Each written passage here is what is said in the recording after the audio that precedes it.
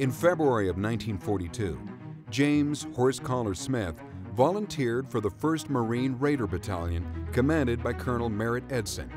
On September 12th, Smith engaged in a major Japanese ground offensive on Guadalcanal that earned the name Bloody Ridge. In the Battle of the Ridge, they came within about 25, 30 yards of getting through us. E Company got hit pretty hard down near the river, and then there were other penetrations, and a couple infiltrated as far as the general's CP. And it was weird because you didn't hear anything except shh.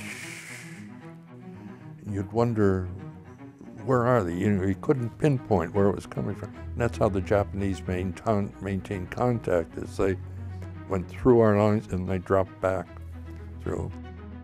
Smith and more than 800 Edson Raiders held their position at the ridge, where more than 2,500 Japanese troops carried out the main assault. It was like a huge brawl, and there's just Japs were mixed in with us, and at one point there was a Jap body right dead in front of me, and I'd laid my rifle on top of him, and I was firing away like that. After 2 days of combat and a barrage of American artillery fire, the enemy withdrew. In total, the Japanese lost more than 800 men, including some 500 on and around the ridge. The Marines lost 96.